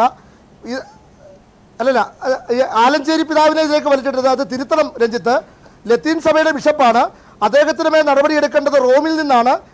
ആലഞ്ചേരി പിതാവിന്റെ ഭരണ അതിർത്തിയിൽ വരുന്നയാളല്ല. അതുകൊണ്ട് ആലഞ്ചേരി പിതാവിന്റെ പേര് ശരി, ഞാൻ എനിക്ക് കാരശ്ശേരി മാഷിന് അതിൽ മറുപടി പറയാനുണ്ട്. അദ്ദേഹം പറഞ്ഞോട്ടെ. അദ്ദേഹം സീറോ മലബാർ സഭാ അംഗമാണ്. അത്തരത്തിലുള്ള കാര്യങ്ങളിലേക്ക് വരാം. എനിക്ക് അതുകൊണ്ട് അദ്ദേഹത്തിന്റെ ആധ്യാത്മിക പിതാവാണ് ആലഞ്ചേരി പിതാവ്. അതെ അതെ, അതിലേക്ക് ഞാൻ വരാം. എനിക്ക് ആ കാര്യങ്ങൾ വളരെ കൃത്യമായി ഞാൻ പറഞ്ഞു തരാം. കാരശ്ശേരി മാഷ് പറയട്ടെ. ക്ഷമിക്കുക, കാരശ്ശേരി മാഷ് പറയാം. രഞ്ജിത്ത്, എനിക്ക് പറയാമോ? പറയാം. 26 കൊല്ലമായി നടക്കുന്ന ഒന്നാണ് അഭയ കേസ്. ആ അഭയ എന്ന് പറയുന്ന 19 വയസ്സുള്ള കന്യാസ്ത്രീയുടെ കൂടെ അവർ കൊല്ലപ്പെട്ടിട്ട് അവരുടെ കൂടെ ഒരു സഭയും നിന്നിട്ടില്ല. നമ്മുടെ നാട്ടിൽ വലിയ കഷ്ടമാണ്. ഇപ്പോൾ PC ജോർജ് ഈ ബിഷപ്പിന് അനുകൂലമായും ഈ ആക്രമിക്കപ്പെട്ട കന്യാസ്ത്രീക്കെതിരായിട്ടും നിരന്തരം സംസാരിക്കുകയാണ്. എന്തൊരു അസംബന്ധം എന്ന് ആലോചിച്ച് നോക്കൂ. അദ്ദേഹം ഇതിനു മുൻപ് ഒരു നടി ആക്രമിക്കപ്പെട്ടപ്പോൾ ആ ആക്രമിക്കപ്പെട്ട നടിക്കെതിരായിട്ടാണ് അദ്ദേഹം നിലപാടെടുത്തത്. നമ്മുടെ ഇന്നസെന്റ് MP ആണ്, മുകേഷ് MLA ആണ്, ഗണേഷ് കുമാർ MLA ആണ്. എന്നിട്ട് പോലും അവരാക്രമിക്കപ്പെട്ട നടിയുടെ കൂടെയല്ല, കുറ്റം ആരോപിക്കപ്പെട്ട നടന്റെ കൂടെയാണ് നിന്നത്. അപ്പൊ കേരളത്തിൽ സ്ത്രീത്വം എത്രമാത്രം നിസ്സഹായമാണെന്ന് അത് കാണിക്കുന്നത്. ഒരു മഠത്തിനകത്തു പോലും കന്യാസ്ത്രീകളുടെ മാനവും ജീവനും സുരക്ഷിതമല്ല എന്ന് പറഞ്ഞാൽ കേരളത്തിൽ എന്ത് സാമൂഹ്യ സുരക്ഷയാണുള്ളത്? ഇവിടുത്തെ ആഭ്യന്തര വകുപ്പിന് എന്താണ് അർത്ഥം? ഇവിടുത്തെ നിയമവാഴ്ചയ്ക്ക് എന്താണ് അർത്ഥം? നമ്മുടെ നീതിബോധത്തിന് എന്താണ് പറ്റിയത് എന്ന് ഓരോ മലയാളിയും ആലോചിക്കേണ്ട സന്ദർഭം ഇത്. കന്യാസ്ത്രീകൾക്ക്, സന്യാസിനി സമൂഹത്തിന് രക്ഷയില്ല. എവിടുന്ന് രക്ഷയില്ല? നമ്മുടെ വീടുകളിൽ, ചില വീടുകളിൽ അച്ഛന്മാരിൽ നിന്നും അമ്മാവന്മാരിൽ നിന്നും പെൺകുട്ടികൾ പീഡനമേൽക്കുന്നു എന്ന് പറയും പോലെ പള്ളിയിലച്ഛന്മാരിൽ നിന്ന് കന്യാസ്ത്രീകൾ പീഡനമേൽക്കുന്നു എന്ന് പറഞ്ഞാൽ പിന്നെ എവിടെയാണ് നമ്മുടെ സ്ത്രീകൾക്ക് രക്ഷയുള്ളത്? ഇതിന് മറുപടി പറയേണ്ടത് ഒന്നാമതായിട്ട് CPM ആണ്, മുഖ്യമന്ത്രിയാണ്, LDF ആണ്. ഇതൊക്കെ രാഷ്ട്രീയമാണ്. ഇതൊക്കെ വോട്ട് ബാങ്കിന് വേണ്ടിയുള്ള രാഷ്ട്രീയമാണ്. നമുക്ക് സ്ത്രീകൾക്ക് എന്ത് പറ്റിയാലും ഒന്നുമില്ല. പണം ഒരു വലിയ പ്രശ്നമാണ്, വോട്ട് വലിയ പ്രശ്നമാണ്. നീതിബോധം എന്നൊരു സാധനം അതിനകത്ത് പ്രവർത്തിക്കുന്നില്ല. ഇപ്പോൾ ബിഷപ്പിനെ അറസ്റ്റ് ചെയ്യാൻ കേരളത്തിന് ഇത്രയധികം പേടിയുണ്ട്. അത് വളരെ വ്യക്തമാണ്. 2004 ശങ്കരരാമൻ കൊലക്കേസിൽ പ്രതിയായപ്പോൾ കാഞ്ചി മഠാധിപതിയെ ജയലളിത തമിഴ്നാട്ടിൽ അറസ്റ്റ് ചെയ്തിട്ടുണ്ട്. ഗുജറാത്തിൽ കാര്യമായ വേരുകളുള്ള ആശാറാം ബാപ്പുവിനെ ഡൽഹി പോലീസ് അറസ്റ്റ് ചെയ്തിട്ടുണ്ട്. അദ്ദേഹം ഇപ്പോൾ 20 കൊല്ലം തടവിന് വിധിക്കപ്പെട്ട് കിടക്കുകയാണ്. റാം റഹീം ഗുർമിത് എന്ന് പറയുന്ന പുരോഹിതനെ ഹരിയാന പോലീസ് അറസ്റ്റ് ചെയ്തിട്ടുണ്ട്. അദ്ദേഹം ഇപ്പോൾ ജീവാനിരുന്ന തടവ് അനുഭവിച്ചുകൊണ്ടിരിക്കുകയാണ്. അപ്പോൾ കേരളത്തിലാണ് ഈ തരത്തിലുള്ള രാഷ്ട്രീയമായ ജീർണത കാണുന്നത് എന്നുകൂടി മലയാളികൾ ഓർമ്മിക്കണം. ഈ BJPക്കും അതുപോലെയുള്ള ഉത്തരേന്ത്യയിലെ മറ്റ് ജീർണ രാഷ്ട്രീയത്തിനും വലിയ വേരുകളുള്ള സ്ഥലങ്ങളിലാണ് ആശാറാം ബാപ്പുവും റാം റഹീം ഗുർമീതൊക്കെ ആൾദൈവങ്ങളൊക്കെ അറസ്റ്റ് ചെയ്യപ്പെട്ട് ജയിലിൽ പോയത്. 10,000-കണക്കിന് ആളുകൾ അറസ്റ്റ് തടയാനും കോടതി നടപടികൾ തടയാനും വന്നിട്ട് പോലും അവിടെ അതൊക്കെ നടന്നു. കേരളത്തിൽ എന്താണ് നടക്കുന്നത്? ഇവിടുത്തെ രാഷ്ട്രീയക്കാർ എന്ത് കണ്ടാണ് മിണ്ടാതെ ഇരിക്കുന്നത്? PC ജോർജ് എങ്ങനെയാണ് ഇത്ര അസംബന്ധം പറയുന്നത്? വനിതാ കമ്മീഷനെ നിന്ദിച്ചിട്ടൊക്കെ ഈ ഭരണഘടന തൊട്ട് സത്യം ചെയ്ത ഒരു നിയമസഭാ സാമാജികൻ ഇങ്ങനെ സംസാരിക്കുന്നത് എന്തുകൊണ്ടാണ്?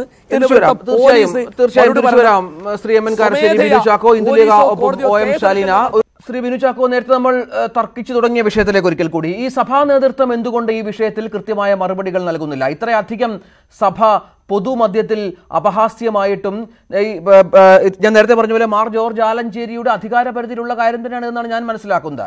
അത്തരത്തിൽ അദ്ദേഹം അടക്കമുള്ള സഭാ നേതൃത്വം എന്തുകൊണ്ട് ഈ വിഷയത്തിൽ കൃത്യമായ മറുപടിയുമായി വരുന്നില്ല?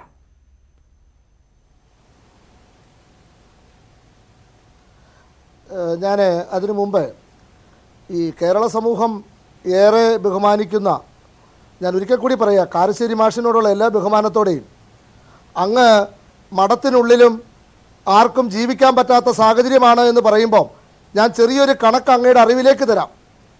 56,97,832 കത്തോലിക്ക സമുദായത്തിൽ മാത്രം കേട്ടോ. 5,554 ഇടവക വൈദികർ, 35,614 റിലീജിയസ് സിസ്റ്റേഴ്സ്, 3,331 സന്യാസ വൈദികർ, 57 ബിഷപ്പുമാർ, 32 രൂപതകൾ, 845 കെയർ ഹോംസുകൾ, 122 സ്പെഷ്യൽ സ്കൂളുകൾ, 2,153 ചാരിറ്റബിൾ ഇൻസ്റ്റിറ്റ്യൂട്ടുകൾ, 4,139 പള്ളികൾ, 5,613 സ്കൂളുകൾ അടക്കമുള്ള എഡ്യൂക്കേഷൻ സ്ഥാപനങ്ങൾ, 98 റിഹാബിലിറ്റേഷൻ സെന്റർ. ഞാൻ ചെറിയൊരു കണക്ക് പറയുക. കേരള പൊതുസമൂഹത്തിന് കത്തോലിക്ക സഭ നൽകിയ സംഭാവനകളായത്.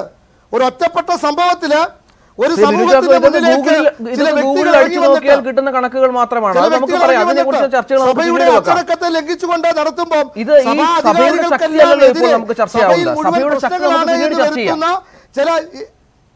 സഭയുടെ ശക്തി. അതുകൊണ്ട് എല്ലാവരെയും കൂടെ കൂട്ടി ഒന്നിച്ച് കെട്ടണ്ട. എന്തെങ്കിലും തെറ്റുകൾ ഉണ്ടെങ്കിൽ തിരുത്താൻ കാരശ്ശേരി മാഷിനെ പോലുള്ളവരെ പോലും ഞങ്ങൾ ഏറെ ബഹുമാനത്തോടെ കാണുക. അതുകൊണ്ട് എല്ലാവരോടും കൂട്ടിക്കെട്ടി ഒരു സിസ്റ്റർ ഒരു പ്രശ്നത്തിന് വേണ്ടി സഭയുടെ എല്ലാ അച്ചടക്കവും ലംഘിച്ചുകൊണ്ട് MJ സന്യാസി സമൂഹത്തിന്റെ സിസ്റ്റേഴ്സ് അനുവാദം കൂടാതെ നിങ്ങൾ പറഞ്ഞതുപോലെ പ്രതികരിക്കാൻ ശേഷിയില്ലാത്തവർ ഇപ്പോൾ വന്ന് പുറത്തിരിക്കുമ്പം അവരെ കണ്ടുകൊണ്ട് ഇത് കത്തോലിക്ക സഭയിൽ മുഴുവൻ പ്രശ്നങ്ങളാണ് എന്ന് കാരശ്ശേരി മാഷിനെ പോലുള്ള ആളുകൾ പറയരുത്. സഭാവിരുദ്ധ ശക്തികൾ പറഞ്ഞോട്ടെ, അത് ഞങ്ങൾ കേൾക്കാൻ തയ്യാറാണ്. അത് ആ വിധത്തിൽ പോവുക തന്നെ ചെയ്യും. കാരശ്ശേരി മാഷിനെ പോലെ അറിയാവുന്ന ആൾ പറയരുത്. രണ്ടാമത് രഞ്ജിത്ത് എന്നോട് ചോദിച്ച ചോദ്യത്തിന് മറുപടി. രഞ്ജിത്ത്, കത്തോലിക്ക സഭയില് 3 റീത്തുകളാണ് ഇന്ത്യയിലുള്ളത്, 23 വ്യക്തിസഭകളിൽ. അതില് ഒന്നാമത്തെ ഏറ്റവും വലിയ സഭ ലത്തീൻ സഭ, ആഗോള കത്തോലിക്ക സഭയിൽ. രണ്ടാമത്തേത് സീറോ മലബാർ സഭ, മൂന്നാമത്തേത് മലങ്കര സഭ. ലത്തീൻ സഭയുടെ ജലന്ധർ രൂപതയുടെ മെത്രാനാണ് ബഹുമാനപ്പെട്ട ഫ്രാങ്കോ മുളയ്ക്കൽ പിതാവ്. ഈ സമയവും അദ്ദേഹം മെത്രാനാണ്. 2, ആലഞ്ചേരി പിതാവ് സീറോ മലബാർ സഭയുടെ തലവനാണ്. അദ്ദേഹത്തിന് സീറോ മലബാർ സഭയുടെ ഉത്തരവാദിത്വം മാത്രമേ ഉള്ളൂ. പിന്നീട് ഇന്ദുലേഖ മുമ്പേ പറഞ്ഞു അത് അവർ ജോലി ചെയ്യാൻ പോയെന്ന്. അവർ കളക്ടർ ഉദ്യോഗത്തിനൊന്നുമല്ല അങ്ങോട്ട് പോയത്. അവര് കർത്താവിന്റെ സഭയില്, കത്തോലിക്ക സഭയില് ശുശ്രൂഷയ്ക്ക് വിളിക്കപ്പെട്ടു. അവർ ആ സഭയുടെ ഭാഗമായി. അവരുടെ മേൽ അവകാശ അധികാരമുള്ളത് ഇപ്പോൾ ലത്തീൻ സഭയ്ക്ക് തന്നെയാണ്. അത് യാതൊരു സംശയവുമില്ല. അതിനുവേണ്ടി തർക്കിക്കാൻ വേണ്ട. ലത്തീൻ സഭയ്ക്കാണ് ഇപ്പോൾ ഫ്രാങ്കോ മുളയ്ക്കൽ പിതാവിന്റെ മേലും ഇപ്പോൾ അവിടെ നിരാഹാരം ഇരിക്കുന്നതും പരാതിക്കാരിയായ സിസ്റ്ററുടെ മേലും നടപടിയെടുക്കുവാനുള്ള അധികാരവും അവകാശവും. തർക്കം വേണ്ട. 2, രഞ്ജിത്ത് ചോദിച്ചൊരു ചോദ്യം, സഭ എന്തുകൊണ്ട് മിണ്ടുന്നില്ല എന്ന്. സഭ മിണ്ടുന്നത് സഭയ്ക്ക് ഉത്തരവാദിത്തപ്പെട്ട സമയത്ത് സഭ വിഷയങ്ങൾ പഠിച്ചുകൊണ്ട് നമ്മൾ പറയും ഇതൊരു രാഷ്ട്രീയ പാർട്ടികൾ നേതാവ് പറയുക ഞങ്ങൾ പരിശോധിക്കുന്നു, ഞങ്ങൾ പരിഗണിക്കുന്നു, നടപടി ഉണ്ടാകും, കമ്മിറ്റി കൂടട്ടെ എന്ന് പറയുന്നത് പോലെ രഞ്ജിത്തിനെ പോലെ ഒരു മാധ്യമപ്രവർത്തകൻ ആ ബാലിശമായ ചോദ്യം ചോദിക്കരുത്. സഭ നടപടി എടുത്തിട്ടുണ്ട്. സമാനമായ സംഭവങ്ങളിൽ, സ്ത്രീ പീഡന പരാതികളിൽ ഏത് രാജ്യത്തിന്റെ നിയമമാണോ ആ രാജ്യത്ത് ആ നടപടി എടുത്തപ്പോൾ മാത്രമാണ് ആ ബിഷപ്പിനെതിരെയും എന്തുകൊണ്ട് ബിഷപ്പിനെ സഭ ഭയക്കുന്നു? അപ്പോൾ ഈ സമാനമായ കേസുകളിൽ ലൈംഗിക ആരോപണങ്ങളിൽ സഭ നടപടി എടുത്തിട്ടുണ്ടെങ്കിൽ ഇത്രയധികം ആരോപണങ്ങൾ, ഇത്രയധികം തെളിവുകൾ, ഇത്രയധികം കന്യാസ്ത്രീകൾ, കേരളീയ സമൂഹം കണ്ടിട്ടില്ലാത്ത വിധത്തിൽ കന്യാസ്ത്രീകൾ തെരുവിലിറങ്ങി പ്രതിഷേധിച്ച് 3 ദിവസമായിട്ടും എന്തുകൊണ്ട് ഇപ്പോഴും നിങ്ങൾ നിങ്ങളുടെ നിലപാടിൽ ഉറച്ചു നിൽക്കുന്നു? ഈ ബിഷപ്പിനെ, നിങ്ങളുടെ സഭ, നിങ്ങൾ പറഞ്ഞ പോലെ ശക്തമായ ഒരു സഭ, ഒരുപാട് വിദ്യാഭ്യാസ സ്ഥാപനങ്ങളുള്ള സഭ, ഒരുപാട് അംഗങ്ങളുള്ള ഒരു സഭ, അവർ പൊതുജന മധ്യത്തിൽ അപഹാസ്യരാവുകയാണ് എന്ന യാഥാർത്ഥ്യം നിങ്ങൾ മനസ്സിലാക്കണം. എന്തുകൊണ്ട് ഇത്തരത്തിൽ ഒരു ബിഷപ്പിനെതിരെ നടപടിയെടുക്കാൻ നിങ്ങൾക്ക് അങ്ങനെ ചെയ്ത് നേരത്തെ പരിചയമുണ്ടെങ്കിൽ, നേരത്തെ ചെയ്തിട്ടുണ്ടെങ്കിൽ എന്തുകൊണ്ട് നടപടിയെടുക്കാൻ മടിക്കുന്നു എന്നതാണ് പ്രസക്തമായ ചോദ്യം. രഞ്ജിത്ത്, ഞാനത് പറയാം. രഞ്ജിത്ത്, വളരെ കൃത്യമായിട്ട് ഞാൻ പറഞ്ഞല്ലോ, സഭയെ സംബന്ധിച്ചിടത്തോളം നടപടി എടുക്കുന്ന കാര്യത്തിലോ തെറ്റുകാരെ ശിക്ഷിക്കുന്ന കാര്യത്തിലോ സഭയ്ക്ക് യാതൊരു അഭിപ്രായ വ്യത്യാസമില്ല. രഞ്ജിത്ത്, ഇവിടുത്തെ പ്രശ്നം എന്താ? ഇവിടുത്തെ പ്രശ്നം പോലീസ് അന്വേഷണത്തിൽ കഴിഞ്ഞ റിവ്യൂ മീറ്റിംഗ് കഴിഞ്ഞപ്പോൾ, ഞാനത് പറയുമ്പോൾ രഞ്ജിത്ത് തെറ്റിദ്ധരിക്കരുത്, ഇനി ഇരയെ ആക്രമിച്ചെന്നോ അല്ലെങ്കിൽ അങ്ങനെ ഒന്നും വ്യാഖ്യാനിക്കരുതെന്ന് അഭ്യർത്ഥിച്ചുകൊണ്ട് പറയാം. കഴിഞ്ഞ പോലീസിന്റെ റിവ്യൂ മീറ്റിംഗ് കഴിഞ്ഞപ്പം എല്ലാവരും പ്രതീക്ഷിച്ചു ഓടിച്ചെന്ന് അറസ്റ്റ് ചെയ്യുമെന്ന്. അപ്പോൾ അന്വേഷണ ഉദ്യോഗസ്ഥൻ മേലുദ്യോഗസ്ഥരുമായി സംസാരിച്ചപ്പം അതിനകത്ത് ചില ക്ലാരിഫിക്കേഷൻസ് വേണമെന്ന് തീരുമാനിക്കുകയും ആ ക്ലാരിഫിക്കേഷനിലേക്ക് പോകുവാൻ പോലീസ് അതിന് നടപടികൾ ചെയ്യുമ്പോൾ ഹൈക്കോടതിയിൽ പരാതി കൊടുത്തിട്ട് ഹൈക്കോടതിയുടെ വാതിക്കൽ കുത്തിയിരിക്കുന്നത് ലോക ചരിത്രത്തിൽ കേട്ടിട്ടുണ്ടോ? ആരാ അവരുടെ കൂട്ടത്തിൽ ഇരിക്കുന്നവര്? അവിടെ ശ്രീമതി OM ശാലിന, പോലീസിന്റെ നിയമ നടപടികൾ വരട്ടെ, അവരാണ് ഇക്കാര്യത്തിൽ തീരുമാനമെടുക്കേണ്ടത് എന്ന രീതിയിൽ തള്ളിക്കളയാവുന്ന ഒരു വിഷയമാണോ? നമുക്കറിയാം, ഇരയെ ഏതാണ്ട് 10ഓളം തവണ അന്വേഷണ ഉദ്യോഗസ്ഥർ ചോദ്യം ചെയ്തു കഴിഞ്ഞു. ബിഷപ്പിനെ ഒരു തവണ മാത്രം ചോദ്യം ചെയ്തു. അവിടെ ചെന്നപ്പോഴുള്ള നാടകങ്ങൾ നമ്മൾ കണ്ടതാണ്. മാധ്യമപ്രവർത്തകരെ പോലും മർദ്ദിക്കുകയും ചോദ്യം ചെയ്യാൻ വരുന്ന ബിഷപ്പ് ചില നാടകങ്ങൾ നടത്തി ഈ സഭയുടെ കെട്ടിടത്തിനുള്ളിൽ കയറുകയും ചെയ്ത് നമ്മൾ കണ്ടതാണ്. അത് മാത്രമല്ല, ഈ ഇരയാക്കപ്പെട്ട കന്യാസ്ത്രീ പറയുകയും ചെയ്തു, തന്നെ അന്വേഷണ ഉദ്യോഗസ്ഥർ പലപ്പോഴും ചോദ്യം ചെയ്യുമ്പോഴും തന്നെ വലിയ തോതിൽ കുറ്റപ്പെടുത്തിയുള്ള രീതിയിലുള്ള അന്വേഷണ രീതിയാണ് ഉണ്ടായിരുന്നത് എന്ന തരത്തിൽ. ഈ ബിനു ചാക്കോ പറയുന്നത് പോലെ പോലീസിന്റെ കാര്യങ്ങൾ നടക്കട്ടെ, അവർ അതിന്റെ രീതിയിൽ കാര്യങ്ങൾ പൊക്കോളും എന്ന് പറഞ്ഞ് തള്ളിക്കളയാവുന്ന ഒരു വിഷയമാണോ ഇത്?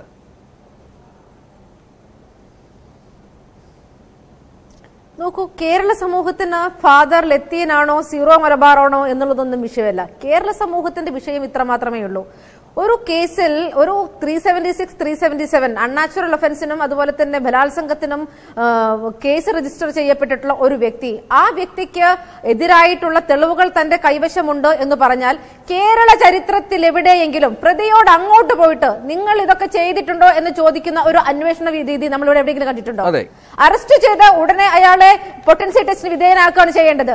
ഇവിടെ അതിനുള്ള സമയം മുഴുവൻ കൊടുത്ത്, ഫാദറിന് തെളിവുകൾ നശിപ്പിക്കാനുള്ള സമയം കൊടുത്ത്, സാക്ഷികളെ സ്വാധീനിക്കാനുള്ള സമയം കൊടുത്ത് ഈ കേസ് തേച്ചുമാച്ച് ബലക്കുറവാക്കാൻ വേണ്ടിയിട്ടുള്ള ശ്രമം മാത്രമാണ് ഇവിടെ നടക്കുന്നത്.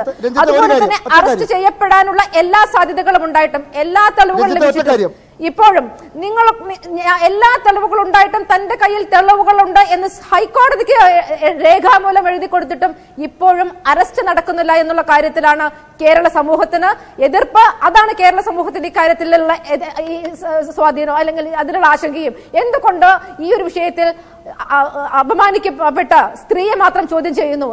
എന്തുകൊണ്ട് ഈ ഒരു വിഷയത്തിൽ പീഡനത്തിനിരയായ സ്ത്രീയെ മാത്രം ചോദ്യം ചെയ്യുന്നു? എന്തുകൊണ്ട് പീഡനം ചെയ്തു എന്ന് വ്യക്തമായ തെളിവുകളോടി ചങ്ങനാശ്ശേരി മജിസ്ട്രേറ്റിന്റെ മുന്നിൽ പോയി മൊഴി കൊടുത്ത ആ മൊഴിയുടെ അടിസ്ഥാനത്തിൽ എന്തുകൊണ്ട് പ്രതിയെ അറസ്റ്റ് ചെയ്യുന്നില്ല? ഇതാണ് കേരള സമൂഹം ചോദിക്കുന്ന ചോദ്യം. അതല്ലാതെ നിങ്ങളുടെ സഭയുടെ അകത്തെ കാര്യങ്ങൾക്കൊന്നും കേരള സമൂഹത്തിന് യാതൊരു താല്പര്യമില്ല. നിങ്ങൾ എങ്ങനെ കൊണ്ടു നടന്നാലും കേരള സമൂഹത്തിന് താല്പര്യമില്ല.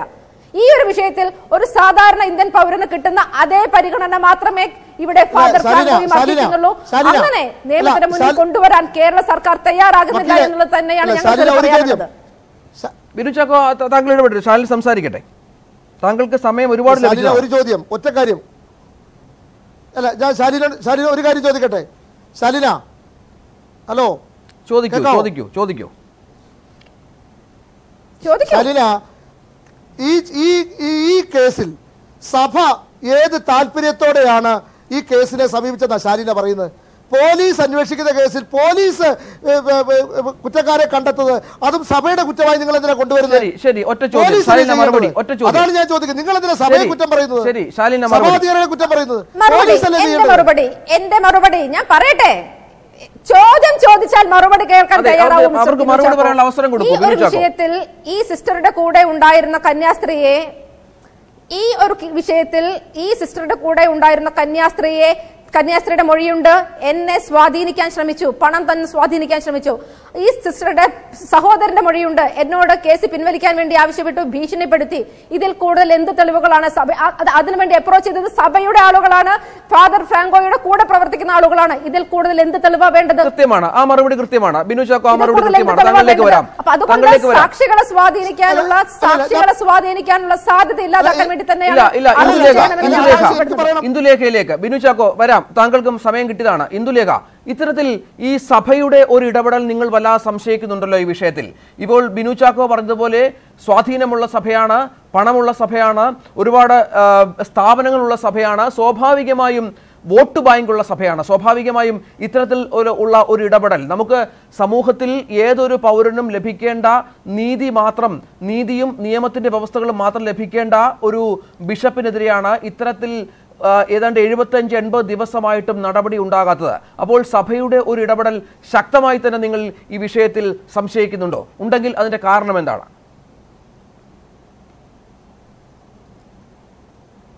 ആദ്യം തന്നെ ഒരു കാര്യത്തിന് ഞാൻ മറുപടി പറയാണ്. സഭ ആതുരാലയങ്ങളും എഡ്യൂക്കേഷണൽ ഇൻസ്റ്റിറ്റ്യൂഷൻസും ഒക്കെ നടത്തുന്നുണ്ട്. പക്ഷേ ഈ സഭ എന്ന് ബിനു ചാക്കോ പറയുമ്പോൾ ഒരു കാര്യം ഓർക്കണം.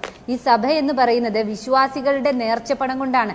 അല്ലാതെ ഈ പറയുന്ന ബിഷപ്പുമാരും വീട്ടിൽ നിന്ന് പൈസ കൊണ്ടുവന്നിട്ടല്ല സഭ ഉണ്ടാക്കുന്നത്. അപ്പൊ ഞങ്ങൾ വിശ്വാസി സമൂഹം സംഭാവന ചെയ്യുന്ന, അതുപോലെ അന്യമതസ്ഥർ പോലും സഭയിലെ ചർച്ചകളിൽ നേർച്ചയിടുന്നവരുണ്ട്. ആ ഒരു സമ്പത്ത് വെച്ചാണ് ഈ സത്പ്രവർത്തികളൊക്കെ ചെയ്യുന്നത്. അതുകൊണ്ട് സഭ ഇതിനെ ന്യായീകരിക്കണമെന്നൊരു അർത്ഥമില്ല. അപ്പോൾ ഇത്രയും നല്ല കാര്യങ്ങൾ ചെയ്യുന്ന സഭ ഇത്തരം മോശമായ രീതിയിൽ അവരുടെ തന്നെ സഭാംഗമായ ഒരു കന്യാസ്ത്രീക്കെതിരെ പീഡനം ഉണ്ടാവുമ്പോൾ അതിൽ വ്യക്തമായ നിലപാടെടുക്കേണ്ടതാണ്. ആ ഇരയ്ക്ക് വേണ്ടിയിട്ടുള്ള ഒരു കുറഞ്ഞ പക്ഷം നിഷ്പക്ഷമായ ഒരു സ്റ്റാൻഡെങ്കിലും ഇതിലെടുക്കേണ്ടതാണ്. എന്നാൽ ഈ പ്രശ്നത്തിൽ നമ്മൾ കാണുന്നത് എന്താണ്? ഈ വോട്ട് ബാങ്ക് രാഷ്ട്രീയം കൊണ്ട് ഇപ്പോൾ ബിനു ചാക്കോ സൂചിപ്പിച്ചത് ഇങ്ങനെയാണ്, ഒരു ഇന്നേവേ സൂചിപ്പിച്ചത് ഈ വോട്ട് ബാങ്ക് ഒക്കെ കയ്യിലുണ്ട് എന്ന രീതിയിലാണ് കാണിക്കുന്നത്. തീർച്ചയായും ഇവിടുത്തെ രാഷ്ട്രീയ പാർട്ടികൾക്ക് എല്ലാവർക്കും തന്നെ ഈ വോട്ട് ബാങ്കിനെ ഭയമുണ്ട്. പക്ഷെ മനസ്സിലാക്കേണ്ട ഒരു കാര്യമുണ്ട്, ഈ വോട്ട് ബാങ്ക് എന്ന് പറയുന്നത് മതാധ്യക്ഷന്മാർ പറയുന്ന സ്ഥലത്ത് വോട്ട് കുത്തുന്ന കാലം കഴിഞ്ഞിരിക്കുന്നു.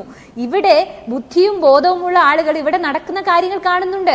നീതിപൂർവമായ ഒരു കാര്യത്തിൽ തീരുമാനമെടുത്തില്ലെങ്കിൽ തീർച്ചയായും അതിനെ നീതികേടെന്ന് മാത്രമേ ആളുകൾ കാണുകയുള്ളൂ. അല്ലാതെ അതിനെ നമുക്ക് കണ്ണടച്ച് ഇരുട്ടാക്കാൻ പറ്റില്ല. അതുപോലെ കന്യാസ്ത്രീകൾ ഇവിടെ പ്രതികരിച്ചതിനെ പറ്റി പറയുന്നു. നമ്മുടെ പരിശുദ്ധ പിതാവ് എന്താണ് പറഞ്ഞത്? മാർപ്പാപ്പ പറഞ്ഞ എന്താണ്? I want you people to go and create mess in the ഡയോസിസുകളിൽ പ്രശ്നമായിക്കൊണ്ടിരിക്കുകയാണ്, നിങ്ങൾ പ്രതികരിക്കാനാണ് മാർപ്പാപ്പ പറഞ്ഞത്. അതുപോലെ ബൈബിളിൽ പറയുന്നത് നീതിക്ക് വേണ്ടി പാടിപിഴകൾ സഹിക്കുന്നവർ ഭാഗ്യവാന്മാർ, അവർക്ക് സ്വർഗരാജ്യം കിട്ടുമെന്നാണ് പറഞ്ഞത്. അങ്ങനെ സഹി കെട്ട് അളമുട്ടിയാൽ ചേരയും കടിക്കും എന്ന് പറഞ്ഞതുപോലെ സഹി കെട്ട് കഴിഞ്ഞപ്പോഴാണ് ആ കന്യാസ്ത്രീകൾക്ക്, കർത്താവിന്റെ മണവാട്ടികൾക്ക് തെരുവിലിറങ്ങേണ്ട ഗതികേട് വന്നതെന്ന് കൂടി ബിനു ചാക്കം മനസ്സിലാക്കണം. അല്ലാതെ ഈ കന്യാസ്ത്രീകൾ ഇവിടേക്ക് വന്നു എന്നൊന്നും അല്ല പറയേണ്ടത്. തീർച്ചയായും സഭ എന്ന സ്ഥാപനത്തിൽ ഈ പറയുന്നത് പോലെ നല്ല കന്യാസ്ത്രീകളും നല്ല അച്ഛന്മാരും 90% നല്ല ആൾക്കാരാണ്. പക്ഷേ ഈ 1000 തേൻതുള്ളിക്കിടയിലുള്ള ഈ മീൻ തുള്ളികളെ കണ്ടുപിടിച്ച് പുറത്തെറിഞ്ഞ് വേണ്ട നടപടി സ്വീകരിച്ചില്ലെങ്കിൽ ഞങ്ങളുടെ സഭ തന്നെയാണ് നശിച്ചുകൊണ്ടിരിക്കുന്നത് എന്ന് വേണം മനസ്സിലാക്കാൻ. അഭിപ്രായം പറയാം. ഇത്രയും നേരം നടന്ന ചർച്ചകൾക്കിടയിൽ താങ്കൾക്ക് തോന്നുന്ന കാര്യം നമുക്ക് അവസാനിപ്പിക്കുന്നതിന് മുമ്പ് താങ്കൾക്കും നിലപാടൊന്ന് വ്യക്തമാക്കിയതിനു ശേഷം താങ്കളുടെ നിലപാടോട് നമുക്ക് ചർച്ച അവസാനിപ്പിക്കാം. ബിനു ചാക്കോ തെറ്റിദ്ധരിക്കും പോലെ കേരളത്തിലെ ക്രിസ്തീയ വിശ്വാസികളെയോ സഭയെയോ ഒന്നടങ്കം ആക്ഷേപിക്കുന്ന ഒരു നിലപാടും എനിക്കില്ല. പക്ഷേ പ്രത്യേകമായ ചില കാര്യങ്ങളിലെടുത്ത നിലപാടുകൾ എനിക്ക് ഓർമ്മയുണ്ട്. ഒരു ഉദാഹരണം പറഞ്ഞാൽ, ഇപ്പോഴും അഭയുടെ കൂടെ അല്ല സഭ എന്നാണ് ഞാൻ വിചാരിക്കുന്നത്. അതിൻ്റെ തെളിവ്, ആ കേസ് നടന്ന് 16-ാം കൊല്ലം അതിലെ 3 പ്രതികളെ അറസ്റ്റ് ചെയ്ത് ജയിലിലേക്ക് കൊണ്ടുപോകുമ്പോൾ കർത്താവിനെ ഗാഗുൽത്താ മലയിലേക്ക് കൊണ്ടുപോകുന്ന രംഗമാണ് എനിക്ക് ഓർമ്മ വന്നത് എന്ന് തൃശ്ശൂരിലെ രൂപത മേലധികാരി മാർ തൂങ്കുഴി പ്രസംഗിച്ചത് വായിച്ച ഓർമ്മ എനിക്കുണ്ട്. ആ കൊല്ലം എന്ന് ഞാൻ വിചാരിക്കുന്നു, അല്ലെ പ്രധാനപ്പെട്ട പള്ളികളിൽ പാതിരാ കുർബാനയിൽ, അത് ക്രിസ്മസിന് തൊട്ട് മുമ്പായിരുന്നു അറസ്റ്റ്, പാതിരാ കുർബാനയിൽ ആ പ്രതികൾക്ക് വേണ്ടി പ്രാർത്ഥിക്കാനാണ് ചില പുരോഹിതന്മാർ പറഞ്ഞത്. അപ്പോൾ അഭയ കേസിൽ പ്രതികളുടെ കൂടെ, കുറ്റം ആരോപിക്കപ്പെട്ടവരുടെ കൂടെ സഭ നിന്നു എന്നതിൻ്റെ ഏറ്റവും പ്രത്യക്ഷമായ തെളിവാണ് 26ാമത്തെ കൊല്ലവും ആ കേസിൽ ആർക്കും ശിക്ഷ കിട്ടിയിട്ടില്ല എന്നുള്ളത്. അപ്പം അതിൻ്റെ ഓർമ്മയിലാണ്. പിന്നെ അവിടുത്തെ മഠങ്ങളിൽ ജീവനും മാനവും സുരക്ഷിതമല്ല എന്ന് പറയുന്നത് ഞാനല്ല, ഈ കന്യാസ്ത്രീകളാണ്. ഇതിനു മുൻപ് തിരുവസ്ത്രം ഊരി പുറത്തു വന്ന് സിസ്റ്റർ ജസ്മിയെ പോലുള്ള ചില കന്യാസ്ത്രീകൾ എഴുതിയത് വായിച്ച ഓർമ്മയിലാണ് ഞാൻ പറയുന്നത്. ഞാനൊന്നും എൻ്റെ വായിക്ക് പറഞ്ഞിട്ടില്ല. അപ്പോൾ സഭയുടെ അച്ചടക്കം ലംഘിച്ചത് കന്യാസ്ത്രീകളാണ് എന്നല്ല ബിനു ചാക്കോ മനസ്സിലാക്കേണ്ടത്. കന്യാസ്ത്രീകളെ ശാരീരികമായി ആക്രമിച്ചവരാണ് സഭയുടെ അച്ചടക്കം ലംഘിച്ചത്. അവരാണ് സഭയ്ക്ക് ചീത്തപ്പേരുണ്ടാക്കുന്നത്. സഭയുടെ തത്വം ഞാൻ മനസ്സിലാക്കുന്നത് ശരിയാണെങ്കിൽ നീതിയാണ്. ക്രിസ്തുവിൻ്റെ പേരിലാണ് സഭകൾ പ്രവർത്തിക്കുന്നതെങ്കിൽ അവിടുത്തെ ഏറ്റവും പ്രധാനപ്പെട്ട കാര്യം നീതിയാണ്. അതുകൊണ്ട് നീതിയുടെ പക്ഷത്ത് നിൽക്കുമ്പോഴാണ് സഭയ്ക്ക് അച്ചടക്കമുള്ളത്. അനീതിയുടെ പക്ഷത്ത് നിൽക്കുമ്പോൾ സഭയ്ക്ക് അച്ചടക്കമില്ല എന്ന് ബൈബിൾ വായിച്ച ഓർമ്മയിൽ എനിക്ക് ഓർപ്പിക്കേണ്ടി വരുന്നതിനെ പറ്റി എനിക്ക് വലിയ സങ്കടമുണ്ട്. വളരെയധികം നന്ദി ശ്രീ കാരശ്ശേരി മാഷെ. ബിനു ചാക്കോ, സമയമില്ല, ദയവായി താങ്കളുടെ അഭിപ്രായങ്ങൾ പറയാനുള്ള അവസരം നൽകി എന്ന് ഞാൻ വിശ്വസിക്കുന്നു. ഒപ്പം ഇന്ദുലേഖയ്ക്കും OM ശാലിനിക്കും എല്ലാവർക്കും അവരുടെ നിലപാടുകൾ കൃത്യമായി പറയാനുള്ള അവസരം നൽകിയിരുന്നു. ഞാൻ ചോദിച്ച ചോദ്യം, ഞങ്ങൾ ഫേസ്ബുക്കിലൂടെ ചോദിച്ച ചോദ്യം, കോടതിയുടെ ഇടപെടൽ കന്യാസ്ത്രീക്ക് തുണയാകുമോ എന്നതായിരുന്നു പ്രേക്ഷകർക്കായി മുന്നോട്ട് വെച്ചത്. പ്രേക്ഷകരിൽ 86% പേരും തുണയാകും എന്ന അഭിപ്രായം ഫേസ്ബുക്കിലൂടെ പങ്കുവച്ചു. ഇല്ല എന്ന അഭിപ്രായം പങ്കുവച്ചത് 14% പേർ മാത്രമാണ്. ഒരിക്കൽ കൂടി എല്ലാ അതിഥികൾക്കും, ഞങ്ങളുടെ സ്റ്റുഡിയോയിലെത്തിയ എല്ലാ അതിഥികൾക്കും നന്ദി രേഖപ്പെടുത്തിക്കൊണ്ട് ഈ ചർച്ച അവസാനിപ്പിക്കുന്നു. പ്രൈം ഡിബേറ്റ് മറ്റൊരു വിഷയവുമായി നാളെ വൈകിട്ട് 8:30. നമസ്കാരം.